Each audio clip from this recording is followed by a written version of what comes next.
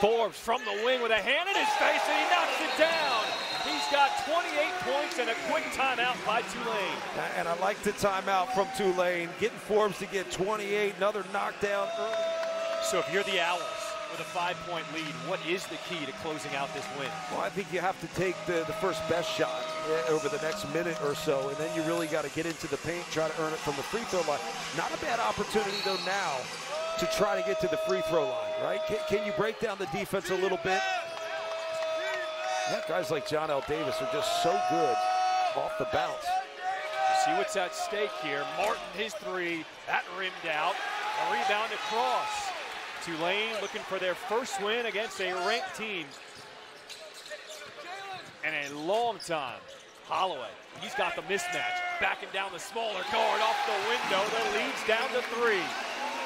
I didn't really like the shot from FAU. It's a good one earlier in the game because it establishes the pace. But late in the game, it's not one you want. Ron Hunter is calling for the crowd to get on their feet here at Devlin Fieldhouse.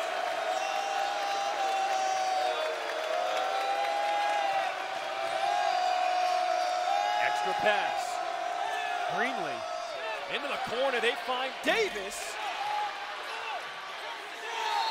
And Sion James is in there to tie it up with Golden. Possession arrow stays with the Not overly officiated, which I think helps the flow. Next foul against either team will be in the bonus, both sitting at 6 fouls apiece. Golden ran over the defender, no call. 3 off the mark. Rebound to King. He's going to push. He's going to go 1-on-4, and King lays it in. Under a minute to play, it's a 1-point game. Ron Hunter said, let's go.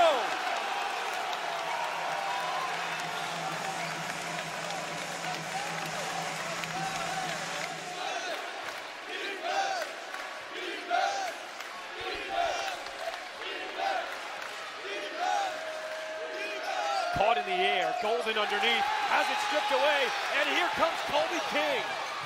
1-on-5, he'll pull it out. Down by 1, what's the play here? Oh, you've got multiple playmakers. Use a spacer and Jalen Forbes. Holloway challenges the shot blocker, and it rolls in. Tulane with their first lead here in this second half. That wasn't the play.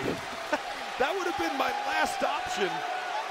But Dusty May electing not to call a timeout. Shot clock turned off. Davis going to work. And a jump ball is called. It'll stay here with FAU. Now FAU, this is an interesting situation. I think you need a timeout because you haven't gotten anything here. He is going to call timeout. You haven't gotten anything really good offensively, but wow, how about Holloway? Just physical, getting up on those soft rims, giving it a chance. Created all the contact, initiated, and finished. If you're wondering how carve it up. Both teams have 6 team fouls, so the next foul will send either team to the line for a 1-and-1. Inbound is to Davis. Clock is ticking. 12 seconds to play. Boyd directing traffic, using the screen from Golden. Now Boyd penetrating, blocked, rebound. Davis throws it up, punched out. Tracked down by Martin. 1 second for the win! No! We have a foul! We have a foul, and the game isn't over yet. Wow. Wow. I mean, I'm going to have to see it. Look, there's contact. There's no question. But, man, this is a tough one. That'll be Forbes' 5th. Whoa. Not a lot on the follow-through. Probably affects the shot, yes. Look, if I'm the shooter, I want that call. Yeah, that's a foul. You hit him on the hand. Man, that is so hard. It's a great contest. But he does get him on the hand. It's not egregious. That's 5 on Jalen Forbes, who has had an absolutely terrific night. 28 points. 5 of 10 from 3. Now, they also have to check the clock. To make sure that, yes, they know the foul, but after the free throws, Tulane potentially could have a chance, so they want to make sure the clock is correct. There's probably a second or more because the clock continued. That is just, that is so tough. I think they called it right. Look, if it's a foul early in the game, it's a foul now. But this is probably around the 1 second mark. Yeah, maybe just under a second. Golden probably had room to do more than tap it. Forbes. I mean, it's just so hard. And look, hey, the students are going to the baseline. God bless them. God bless the students. They've abandoned us, partner. They were all behind us. I've taken a few toes to the back. These guys, they were trying to talk to you while we were on live air, and they are now going to the baseline. So the students are running to try to cause some havoc behind the backboard. There's .4 on the clock. Oh, man, that's amazing. 3 shots coming up for Martin. Way to get that shot, guys. Martin 1 for 2 from the free throw line tonight. Here comes the first. And he makes it. We're all tied at 84. Wow. He's got 2 chances now to take the lead. Yeah, but the next one, if he misses this one, becomes a lot harder. The students put on their flashlights on their cameras behind the backboard. And it is scored! It's not over yet. Martin has 1 more free throw coming up, and the students are going berserk. Florida Atlantic 6'11" right now from the free throw line.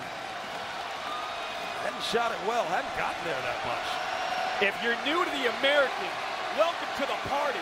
This is what we do every night. For the win, Martin, 0.4 seconds on the clock. Let's see what Tulane has left. Want to force a catch in the backcourt. James will inbound. The full court pass to Cross, and that'll do it. Florida Atlantic survives. They win it by 1 on the road. I don't know. I just have that gooey feeling inside. Like, good for Florida Atlantic finding a way. They played well enough to win, but credit Tulane.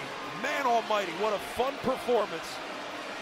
You just feel terribly for a team that loses a game like that.